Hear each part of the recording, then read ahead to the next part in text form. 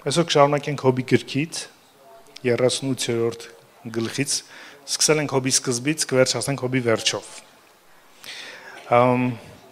Մի դիտարկում անեմ Աստվածաշնչի արժեքի իմաստով։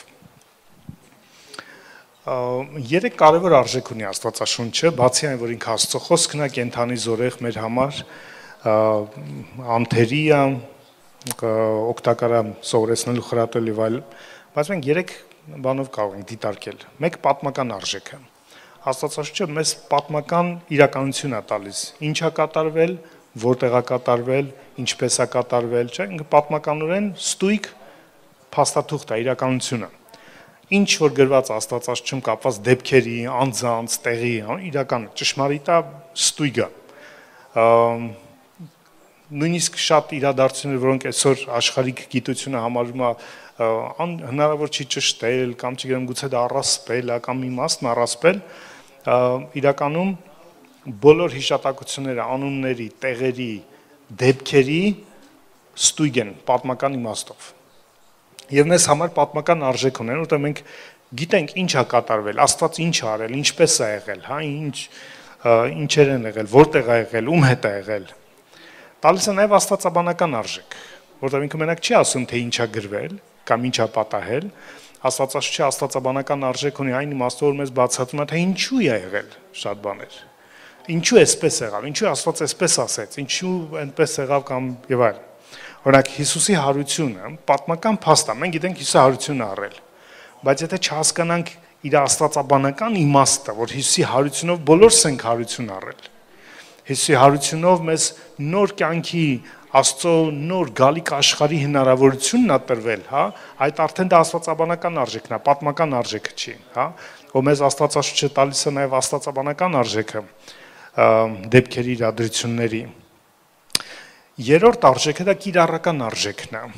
ոչ միայն պատմական, ինչ է եղել, որտեղ, երբ, ում հետ, աստվածաբանական ոչ միայն, թե ինչու է եղել, ինչ է դա նշանակում Աստծո աչքերում, կիրառական արժեքն է երրորդը, որտեղ մեր կյանքում ինչպես ինչ է դա նշանակում, մեր կյանքում ինչպես է ինքը կիրառվում, հա, Աստվածաշունչը երեք կարևոր արժեքն է տալիս մեզ, պատմականորեն ստույգ, աստվածաբանորեն բացահայտող եւ ճշմարիտ, եւ կիրառական, որ մենք ինչպես մենք կարող ենք ապրել մեր կյանքում։ Այլ խոսքերով ասած, օրինակ, երբ որ մենք կարդում ենք Հոբի գրքի Հոբի գիրքը, ոչ միայն հետաքրքիր է, որ ինչ է եղել Հոբի հետ, ոչ միայն հետաքրքիր է, որ ինչու է եղել դա Հոբի հետ, Աստված ինչ էր անում, այլ նաեւ կարևոր է կիրառական իմաստով, որ մեր կյանքում ինչպես է լինում դա։ Ինչպես եւ ինչքանով է դա կիրառվում մեր կյանքում, ինչ նշանակություն ունի մեր համար անձամբ։ Աստված արդյոք նույն ձևի կամ տարբեր կամ ինչպես է ներգրաված մեր իրադրությունների մեջ։ Մենք անցած իմ խոսքի ժամանակ խոսեցինք այդ Հոբի, հա, հոգևոր պայքարի դրսևորումների մասին։ Մենք այսօր կշարունակենք իրան եւ կփորձենք ավելի կիրառելի դարձնել նաեւ մեր համար, հա, տեսնել մեր կյանքում ինչպիսի կիրառական ձև կունենա, թերևս կարող ամեն մեկիս համար տարբեր մոտեցումներ լինեն կիրառության, բայց հիմնական սկզբունքները կիրառության կլինեն նույնը։ Սկսած 38-րդ գլխից մինչև այդ Հոբն էր խոսում, Հոբի ընկերներն էին խոսում, վեճ էր գնում, որը շատ հետաքրքիր ընթերցեք։ Բայց 38-րդ գլխում տեսնում ենք մեկ այլ մասնակից մտավ խոսակցության մեջ, եւ դա Աստված էր։ Ու երբ որ Աստված միջամտեց խոսակցությանը, ամեն ինչ փոխվեց։ Ամեն ինչ փոխվեց։ Ու դա կարևոր է, որպեսզի մեր իրադրությունների մեջ հասկանանք, թե երբ է Աստված ու ինչպես է Աստված միջամտում։ Երբ Աստծո միջամտությունը, ինչպես Աստված, ճիշտ Աստված հենց սկզբից էլ եղել է, ինքը հեղինակն էր, չէ՞, այդ խնդրի Հոբի կյանքում։ Բայց եկավ պահ, որ ինքը անմիջական, դրսևորվող ձևի, երևացող ձևի, գրված է փոթորիկի միջից Յահվեն խոսեց։ Տենց շատ ակնհայտ, օրինակ ովքեր կարդացել են Եղիայի պատմությունը, Աստված շատ մեղմ խոսեց, չէ՞, տենց հովի միջոցով զեփյուրի պես խոսեց։ Բայց այստեղ ինչպես ենք տեսնում, փոթորիկի միջոցով 30 խոսքի մեկն է, 30 գլխի մեկ խոսքը, այն ժամանակ Յահվեն փոթորիկի միջից պատասխան տալով Հոբին ասեց. Ով է սա, որ անիմաստ խոսքերով խորհուրդը նսեմացնում է։ Հիմա կտրիճի պես մեջքդ պնդիր, քեզ հարցնեմ քո իմացածդ ինձ իմացնես։ Ուր էիր դու, երբ ես երկրի հիմքերն էի դնում։ Եվ որ Աստված սկսեց խոսել, ամեն ինչ փոխվեց։ Եվ փոթորիկը հետաքրքիր է, իզուր չի նշված փոթորիկը, եւ նույն պատկերը տեսնում ենք Հովանու 10 ավետարանի 12-րդ գլխում, երբ որ Աստված խոսեց, հիշում եք, եւ հрьяաներին ինչ ասին, ասին ամպրոպ եղավ, ամպրոպ էր սա։ Հույս ասեց, սա իմ համար չէր, սա ձեր համար էր, սա ձեր նշանն էր։ Ճիշտ ոնց որ Հովանեսը ակնարկ անում, որ Աստված միջամտեց այդ ժամանակ։ Մենք բոլորս կարիք ենք ունենում մեր կյանքում, որ Աստված միջամտի։ Չէ՞։ Մեր երկար խոսակցությունների, աղոթքների, պրպտուկների, սրան ենք տեսնում, սրա հետ ենք քննարկում, նրա հետ ենք քննարկում, էս ենք անում, էս դռնից այն դուռն ենք գնում, եւ այլն, աղոթքաժողովներ, ծոմեր ենք վերցնում, որտեղ ակնկալում ենք, որ մի հատ պահ կա, որ Աստված պետքա խոսի, որ Աստված պետքա միջամտի, որ Աստված պետքա այդ փոթորիկով իրա գա, այդ գա ու բաներ փոխել, ի վերջո հերիք ասենց մնա, էլի սա չի կարող շփտի, գա ինքը ու փոխի։ Ու պատկերը հենց այդ է, որ Աստված եկավ ու իր փոթորիկով եկավ ու խոսեց ինքը, եկավ ու փոխեց ինչ որ բան։ Հետաքրքիր է, մինչև այդ Հոբը աղակում էր, ինչ ասես ասում էր։ Մեկ ասում էր, ես արդար եմ, քանի որ արդար եմ, ու Աստված կպել է ինձ, կամ ինքը անարդար է, արդարին կպել է, կամ էլ ինքը մի հատ պատճառ ունի, որ ինձ անհայտ է։ Ու իր ցավը, իր աղակը այդ անհայտությունն էր, որ ինքը չի հասկանում Աստծուն։ Որ ինչ-որ բան է փոխվել, մինչև այդ ամեն ինչ պարզ էր։ Ինքը զոհեր է անում, ինքը արդար քայլում է, ինքը նույնիսկ իր որդիների համար է զոհեր անում, Աստված էլ իրան ցանկապատում է, օրհնում, ամեն ինչ պարզ է։ Ես քեզ դու ինձ։ Այն էր ինչ որ Սատանան ասեց Աստծուն, ասեց դե բայ իհարկե դե օրհնում ես, ինքն էլ պաշտում է քեզ։ Հետո էլ մորթի տեղ մորթ է, ինչ է եղել։ Այդ Հոբը այդ հենց այդ մորթի տեղ մորթ այդ բնական, հա, բոլորի համար հասկանալի, բոլորի համար ընդունելի կանոններով էր ապրում։ Ու երբ որ այդ կանոնները փոխվեց, ինքը խառնվեց իրար, ինչա փոխվել, ինչա պատահել, ինչն է խնդիրը։ Ինչի ես քեզ չեմ հասկանում, ինչի ես քեզ չեմ ճանաչում։ Ես ասեմ, Աստված շատ անգամ մեր խաղի կանոնները խառնելու է։ Մեր համար տենց գծած, որոշված, սենց ենք անելու, սենց հալնելու։ Մենք սա բան ունենք, Հոբի պես որոշած պրոցեդուրաներ ունենք հոգևոր, եւ մեր վստահությունը դրանք է, որ մենք էսա անում ենք, մենք եկեղեցի ենք գալիս, մենք ծառայում ենք, մենք տասանորդ ենք տալիս, վերջ ուրեմն ամեն ինչ լավ է, որ ուրիշ բան չի կարող լինել։ Մենք ցենց խաղի կանոններով ենք քայլում։ Ու մենք էլ ինչ-որ բան է պատահում, որ ասում ենք, բա ինչի սենց է, ու մենք ասում ենք, բա չոր սենց է արել, բա չոր ես ամեն ինչ ճիշտ եմ արել։ Ու ասում ենք չհասկանալ Աստծուն, հա։ Մեզ համար անհասկանալի է դառնում, որտեղ Աստված նշանակում է, ինչ որ մի բան է ուզում մեզ մեր կյանքում բերի, որ ավելի վեր է, քան մեր հասկացողությունը։ Ու Աստված սկսում է Հոբի հետ խոսալ հենց այդտեղից։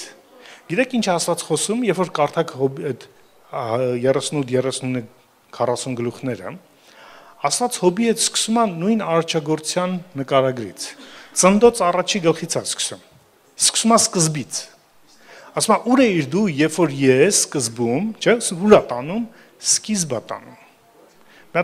իմ սկիզբն է, իմ հայտնության, իմ գործի սկիզբն է։ Երբ որ մենք ինչ որ խնդիր ունենք Աստծո հետ, գիտեք Աստված ուր է տանում, մեր փրկության սկիզբն է տանում։ Ասում եմ մի հատ հիշի, ես քո կյանքում որտեղից եմ սկսել։ Հələ մի հատ հիշի որտեղից էիր։ Ով էիր դու հլդարապես, հələ հիշի որտեղից եմ ես քեզ գտել։ Արի մի հատ հələ սկսենք այդտեղից։ Արի մի հատ սկսենք սկզբից։ Ասած տանում արարչագործության սկիզբը։ Գիտեք, հետաքրքիր ծննդոց առաջի գլուխը Հոբի այս գրքի մեջ պոետիկ ձևի նկարագրված է։ Աստված խոսում է աստղերի մասին, երկրի մասին, արարչագործության, հետո ասում է կենթանական աշխարհին, այծամներին, ծնվելուն, հա, ճիշտ ծննդոց մեկն է։ Ինչ է ծննդոց մեկը հայտնում ես։ Հայտնում որ Աստված ռազմավարության Աստված է մեկ, փուլերի Աստված է, ու ամեն փուլը նոր զարգացում է նախկինի համեմատ։ Ուզում Աստված Հոբին ասի, Հոբ, մի հատ նայել է քո կյանքին, մի հատ նայ իմ արարչագործությանը, ոնց եմ ես սկսել։ Առաջի օրը, չէ, երկիրներ, անդուններ, հետո լույսներ, հետո բաժանումներ, ջրերը, հետո լուսատուներ, հետո բույսերն էին, հետո լուսատուներն են, հետո դա պրոգրես կա, չէ, այդ ամենի մեջ։ Պարզից դեպի բարդին։ Ճիշտ նույն ձևի, ես քո կյանքում այդպես եմ գնում, ես քաոսի, ես հետ չեմ գնում։ Ես չեմ գնում լավից դեպի վատը, ես հակառակը միշտ լավից ավելի լավն եմ գնում։ Անկատարելից դեպի կատարյալն եմ գնում։ Դա համար քո կյանքում ինչ որ կատարվում է, ոչ թե քաոսն է, ոչ թե վատն է, այլ հակառակը կատարելության մյուս քայլն է, մյուս աստիճանն է։ Արի իմ կողմից նայ, քո կողմից մի նայ, ներքևից մի նայ, մի հատ վերևից նայ այդ։ Իմ տեսակետից նայ, քո տեսակետից հա դու կորցրեցիր առողջությունդ, ունեցվածքդ, ընտանիքդ, պատիվդ, հա, հեղինակությունը, բայց հələ իմ կողմից մի հատ նայի։ Իմ կողմից նայելուց ես քեզ մեկ այլ մակարդակ եմ տանում, մեկ ուրիշ տեղ եմ բարձրացնում։ Սա անցում է, ու մինչև չթողես այն, ես նորին չես տիրանալու։ Ես քեզ անցնում եմ, դա համար ոչ թե Աստված պետք է մեղադրվի մարդկային թշվառության համար, այլ պետք է գիտակցվի արչագործության մեջ հայտնած իր բարությունով ու ռազմավարությունով։ Պողոս առաքյալը Հռոմեացիների առաջի գլխում ասում, որ Աստծո մասին իմանալու բանը բոլորին հայտնի է, որտեղ տեսանելի ու հասկանալի է, որ Աստված բարի է, որտեղ նման բարի աշխարհ է ստեղծել։ Աշխարհը ինքնին լավն է, վատը չի, չէ՞։ Մենք այս աշխարհը վայելում ենք, չէ՞։ Համաձայն եք, օրինակ գույներ չլինեին աշխարհում, համ չլիներ աշխարհում, զգացումներ չլինեին աշխարհում,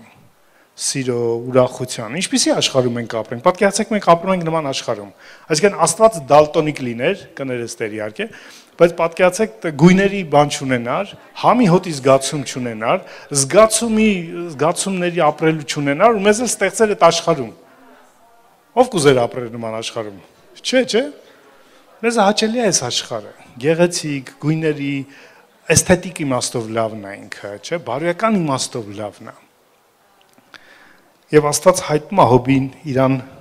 որ ուզում ես ինձ ճանաչես, մի մեղադրի ինձ մի բանում, ինչում ես չկամ։ Տես ինչպես եմ ես գործել սկզբից։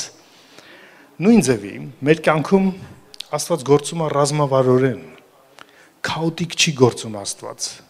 Անսպասելի, անհասկանալի չի Աստծո ձեռագիրը մեր կյանքում։ Աստված նպատակնային Աստված է։ Եվ դա հայտնել է արարչագործության մեջ, դա ինքն է, ինքը չի փոխվում, ինքը այդպիսին է։ Ու հետաքրքիր է, որ Աստված խոսում է այդպես, որպես անկատարից դեպի կատարյալը եւ վատից դեպի լավը եւ միայն բարին գործող Աստված, Հոբի պատասխանը 47 գլխում ենք կարդում։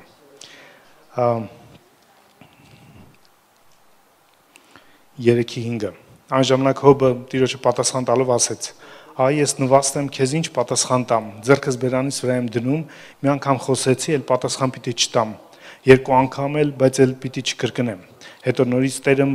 մրրիկի միջից Հոբին պատասխան տալով ասեց. Հոբի արձագանքը դառնում է սա, կարծես Հոբը ասելու բան չունի։ Նկատում եք։ Ոնց որ վայ, այս այ հիմա ներողություն։ Այդ պատասխան չունի տալու։ Այդ նույն մարդն է, Հոբն է, որ կտրիչի նման ասում էր, իմանամ որտեղ է իր աթոռը, կգնամ այնտեղ իմ դատս կդնեմ իր առաջ, հարցերս կտամ, դե պատասխան ինքը։ Այս ինչ է կատարվում կյանքում։ Այդ նույն Հոբը ասեց, վայ, ներողություն, կներեք։ Մի անգամ խոսել եմ, լավ, երկու անգամ եմ սխալ բան ասել,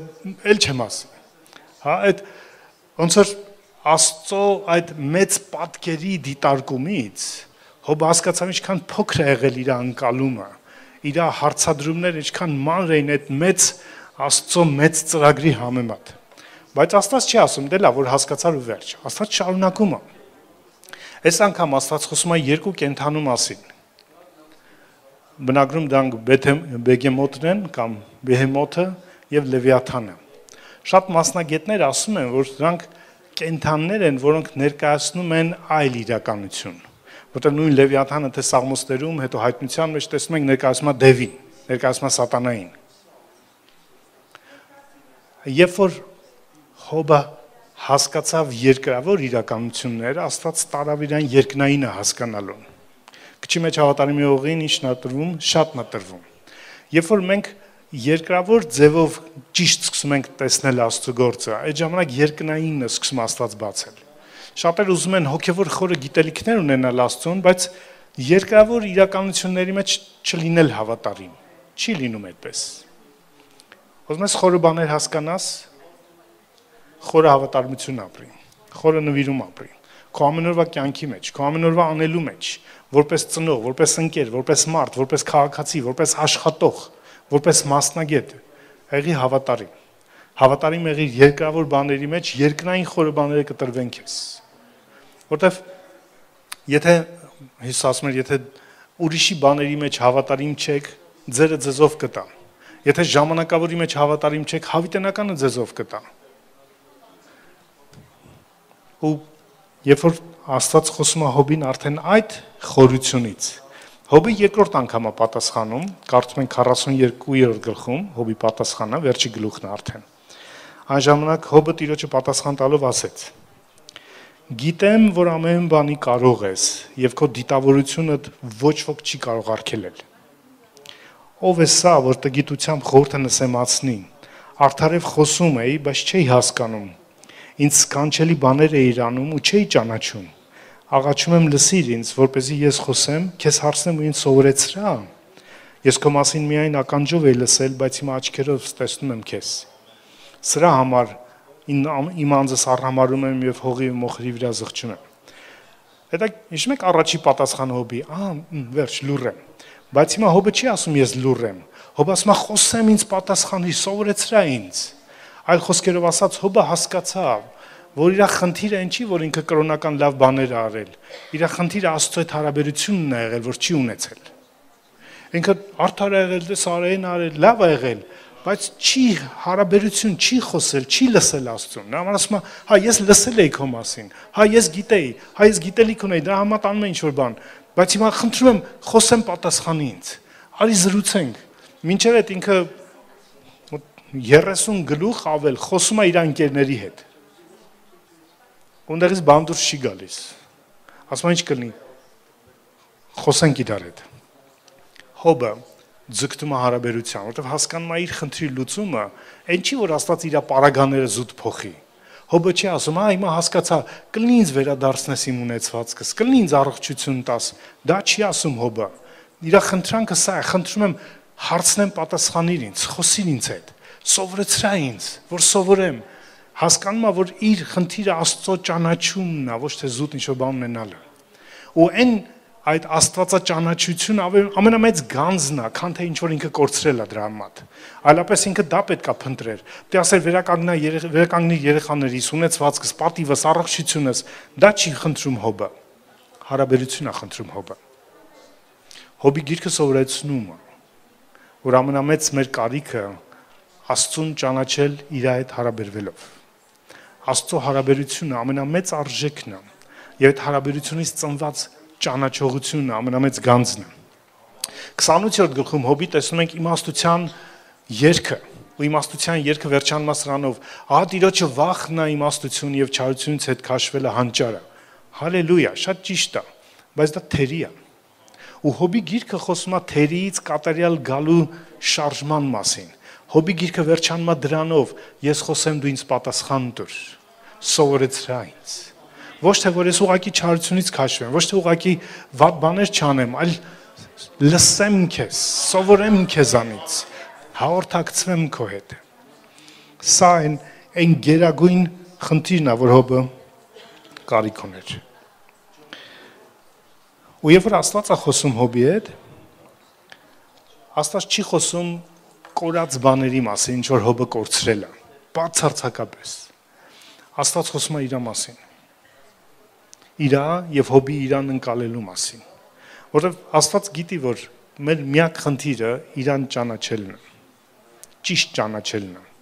Հավաղեսօր լիքն է աշխարհը սխալ ճանաչողության։ Քարոզվում է, ներկայացում է, լիքն է սխալ ավետարանը, լիքն է սխալ Հիսուսը, թերի Հիսուսը, Հիսուսը թերի չի իհարկե, ներկայացման իմաստով թերի, քարոզչության իմաստով թերի։ Ու Հոբի աղաղակը դառնում է ոչ թե իր պատվի առողջության, արդարության կամ ունեցվածքի վերականգնման համար, այլ Աստծուն ճանաչելու եւ մոտենալու համար։ Հարցը սա է, ինչին է մեր սիրտը աղաղակում։ Որպես քրիստոնյա, որպես Աստծո մարդիկ, մեր սիրտը ինչ է աղաղակում։ Եվ որ մենք փորձության ենք, դժվարության, նեղությունը, բոլորս ունենք նեղություններ, դժվարություններ։ Եթե մեկը ստեղ կա, որ կասի ես նեղություն խնդիր չունեմ, մենք աղոթենք իր համար, որտեվ որ աչքերը բացվեն, տեսնի, որ ունի իրական։ Հարցը չի, որ մենք բոլորս անցնում ենք խնդիրներով, դժվարություններով, անկումներ, մենք սայթակումներ ենք ունենում, սխալներ ենք ունենում, երբեմն մենք ենք պատճառը, երբեմն ուրիշներն են պատճառը, հոբի կյանքում էլ մարդիկ էին պատճառը, էլ սատանան էր պատճառը, էլ աստծո թույլտվությունն էր պատճառը, հա, եւ շատ պատճառներ կար։ Բայց այդ ամենը մի կողմ, հոբի աղաղակը դարձավ Աստծուն ճանաչելը։ Հոբի գիրքը վերջանում է այդ կարևոր շեշտով։ Ու վերականգնումը հետագայում հոբի շատ կարճ է գրված։ Մի քանի տողում գրված է Աստված վերականգնեց հոբին ունեցվածքը, վերականգնեց երեխաները եւ այլն։ Ողջ շեշտը հոբ Աստված հարաբերության վրա է, որ հոբը վերջո եկավ այն կարևոր գիտակցությանը, որ ամենաթանկ իրականությունը Աստված անձամբ, ոչ թե ինչ-որ ինքը ունի Աստծուց, ու եթե դրան կորենել, կորչենել, ինքը չի կորցնում մեծ բան, դամար այդ կորած բաներին ասես դու ինձ սքանչելի բաներ է իրանում, այդ նույն հոբն էր, որ բողոքում էր, կռիվ էր անում, հիմա ասում է դու սքանչելի բաներ է իրանում, ես չէի հասկանում, չէի ճանաչում։ Մյուս կարևոր դիտարկումը, որ տեսնում ենք, հոբը կրկնեց Տիրոջ ասածը, եւ որ հոբը ասեց 42:3-ը, ով է սա, որ տգիտությամբ խորհուրդը նսեմացնում է։ Այդ նույն խոսքը ասում էր Աստված 38:32-ում, երբ որ Աստված առաջի անգամ խոսեց հոբին, այդ նույն խոսքը ասեց, ով է սա, որ անիմաստ խոսքերով, հետո հոբը այդ անիմաստ խոսքերը ուրիշ բառերով է ասում, տգիտություն է ասում, իրան տգետ է ասում, ընդունում է իր պակասը, բայց ինքը կրկնում է Աստծո խոսքերը։ Մինչև այդ առաջի արձագանքը հոբի սա էր, էլ չեմ ասի, всё, ասեցիր, ես համաձայն եմ, վերջ։ Բայց հիմա հոբի արձագանքը այլ է, ինքը կրկնում է ինչ որ Աստված է ասում, այսինքն ինքը համաձայնվում է Աստծո ասածի հետ։ Ոչ միայն պատասխան չունի այդ ասածին, առաջի իր պատասխանը կարծես ինքը պատասխան չունի Աստծո ասածին։ Երկրորդ անգամ ինքը ոչ թե պատասխան չունի Աստծուն, չէ, Աստծո ասածը իր պատասխանն է արդեն։ Մենք շատ անգամ ուղղակի ասում ենք Աստծո խոսքը էսպես է ասում, վերջ, չենք ուզում մտածենք։ Բայց երբ մենք ինչ-որ փորձառություն ենք անցնում, մենք էլ հասկանում ենք, թե ինչ է ասում այդ խոսքը։ Ու այդ խոսքը ոչ թե դառնում է Աստծո խոսքը գրված այնտեղ, այլ խոսքը դառնում է խոսքը մեր իմ խոսքն է դառնում, իմ վերապրած խոսքն է։ Այն խոսքը, որ ես հավատում եմ, ապրում եմ եւ գրված Աստծո խոսքում։ Հա, մինչեւ այդ գրված օրինակ գուցե շատերի համար շատ բան գրված է ու մնում է գրվածի մակարդակի վրա, հա։ Ու երբ որ հոբը վիճում էր, այդ գրվածի մակարդակի վրա էր վիճում։ Բայց երբ որ փորձառությունով դու ճանաչում ես ոչ թե խոսքը ինչա գրված, այլ խոսքի հեղինակին, արդեն խոսքը քո խոսքն է դառնում։ Դամար շատերը ովքեր անցնում են որոշակի փորձառության ու ճանաչողության ճանապարհ, իրանց համար ոչ թե զուտ գրված խոսք է, իրանց սրտում դա իրանց էությունն է։ Դու դա ես, դու չես կարող քեզ այսինքն ոչ թե դու ինչ որ գրվածին չես հավատում, դու քեզ չես հավատա, եթե չհավատաս դրան, որովհետև դու ես դա դարձել, դա քո էությունն է, քո մասն է։ Հոբես իմաստով նաև նման է Հիսուսին։ Կորցրեց ամեն ինչ, կարծեմ առաջի անգամներ ենք խոսում, որ կորցրեց ընկերներին, կորցրեց ընտանիքը, հոբը խոսում որ եղբայրները իրան մերժում են, քաղաքացիները իրանից հեռու են գնում, հա, ճանապարհները թեքում են, մերժված է մարդը, սոցիալապես է մերժվել, բարեկամների կողմից է մերժվել, ընկերների կողմից է մերժվել, հա, իր արդարությունն է մերժված, գալիս են ասում են հոբ դու արդար չես։ Ու հոբը փորձում է կռվի իր արդարության համար։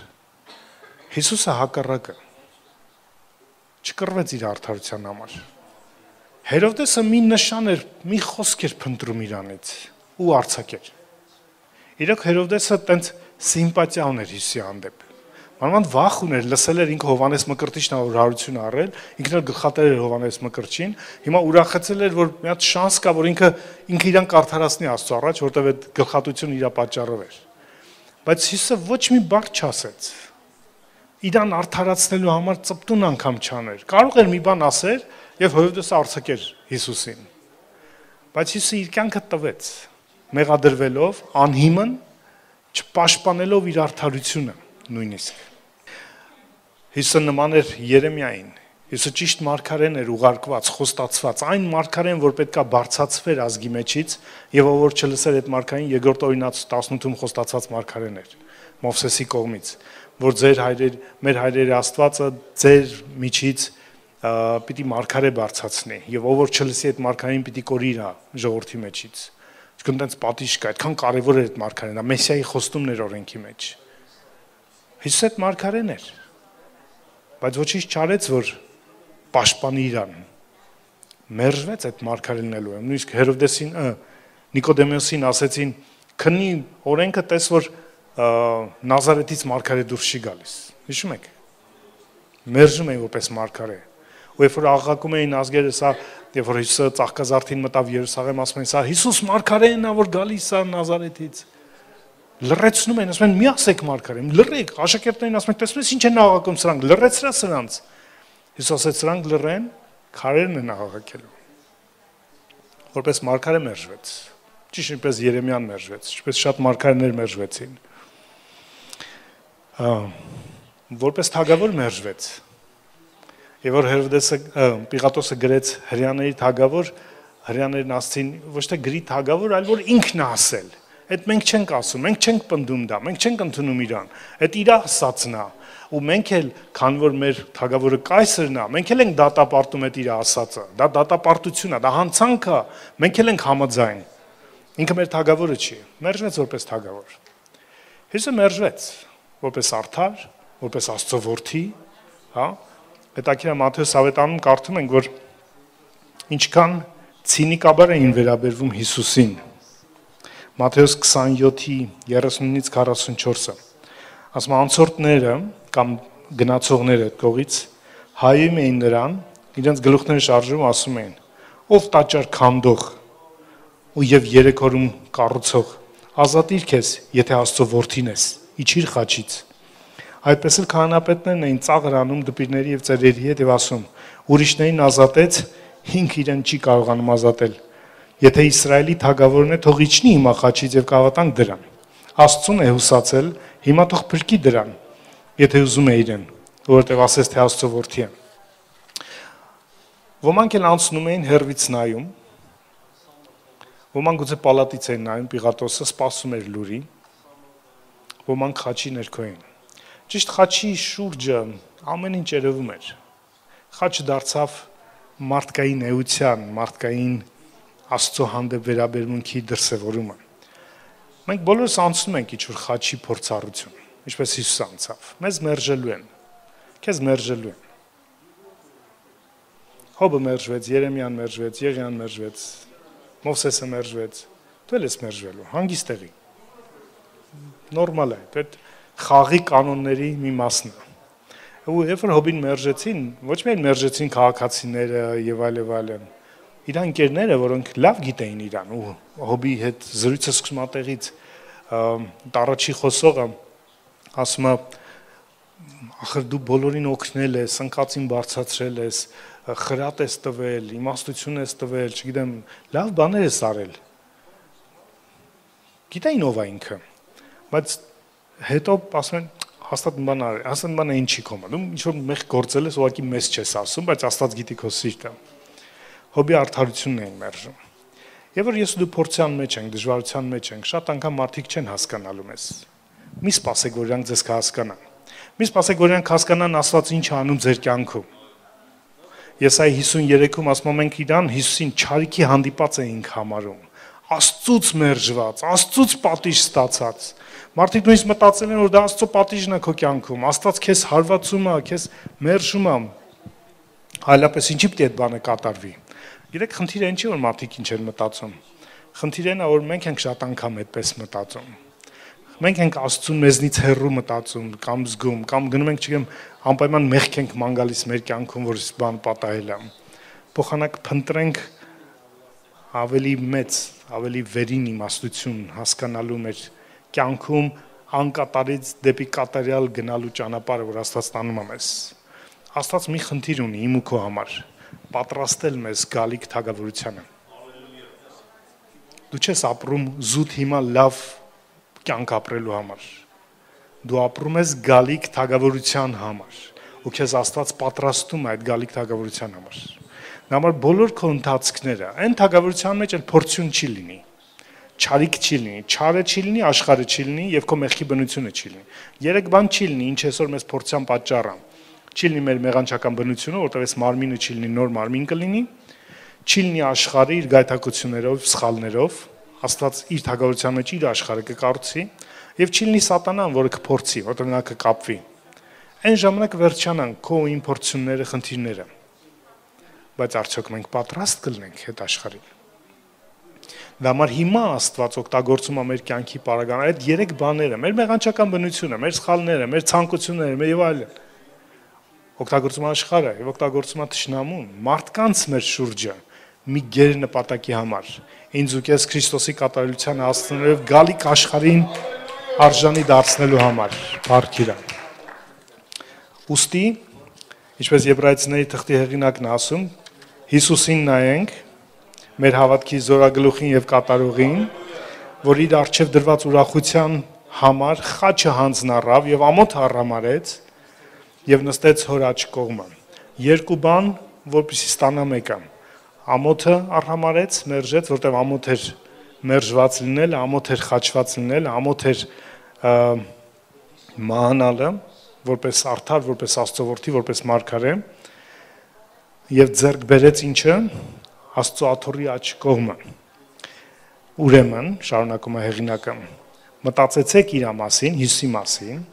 որ համբերեց մեղավորների դեմ իր եղած այսպիսի հակառակությունը,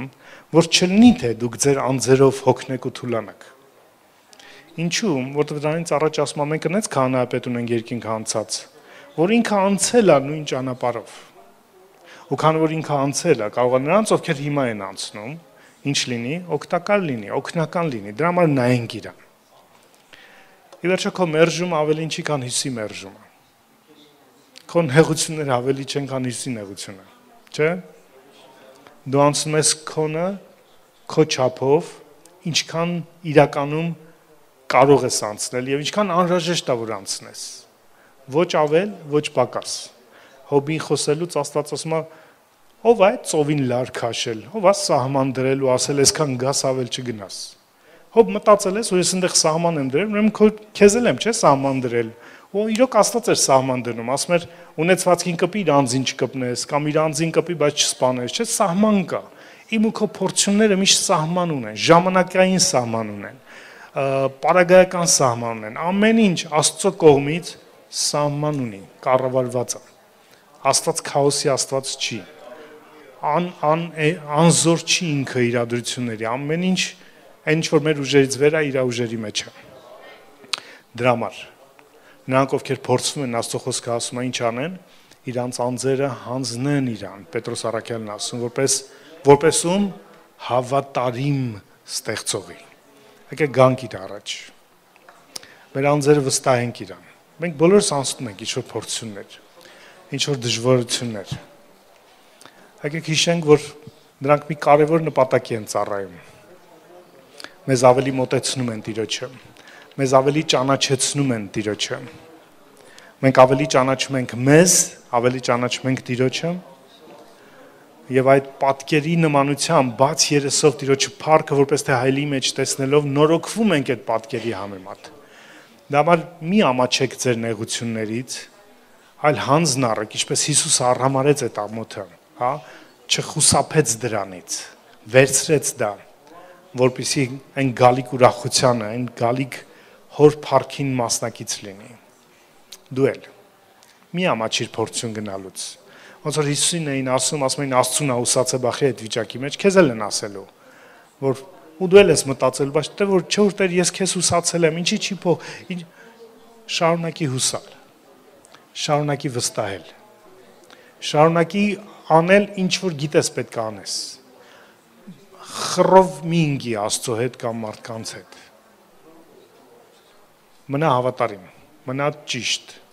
մնա հողության մեջ, մնա Աստծո տվածի մեջ։ Եվ նրանք ովքեր նայում են իրանց հավատքի զորագլուխին Հիսուսին, պիտի տոնեն իրանց հաղթանակներ, ինչպես Հիսուսը տոնեց իր հաղթանակը։ Մեր Աստված, շնորհակալ ենք քեզանից, որ դու ես մեր հավատքի կատարող ու առաջնորդը։ Հոբը չուներ այդ, ինչպես մենք ունենք, բայց գիտեր, որ պետք է ունենա, ու Հոբի աղաքներ գիտեմ իմ փրկիչս ողջ է, որ ինձ սպանել իրան եմ հուսալու։ Տեր մենք գիտենք մեր փրկչին, մենք գիտենք մեր համար իր կյանքը տված Աստծո որդուն Հիսուսին, որ մեռավ ու հարություն առավ, որպեսզի մենք էլ թե մեռնենք, թե ապրենք լինենք իրենը։ Լինենք Աստծո համար, լինենք Աստծո մեջ։ Սովորեցրամ ես Տեր մեր կյանքի պարագաներում վստահել քեզ, ճանաչել քեզ եւ քայլել քո կամքի համեմատ Տեր։ Չխուսափել մեր խաչերից, այլ ինչպես դու դիմակայեցիր, ինչպես դու վերցրեցիր այդ եւ արհամարելով խաչի ամոթը հաղթեցիր թշնամուն, աշխարհին, այդպես էլ մենք հոգևոր պայքարը վերջանում է իմ ու քո մեջ մեր խաչելությունով։ Ինչպես Պողոս առաքյալն էր ասում, որ աշխարհի իմ համար է խաչված ու ես աշխարհի համար, ու հիմա երբ որ ես ապրում եմ, Աստծո որդու հավատքով եմ ապրում։ Ու թող լինի մեր բոլորի դավանանքը քո փառքի համար։ Ու քո եկեղեցին ասեց. Ամեն։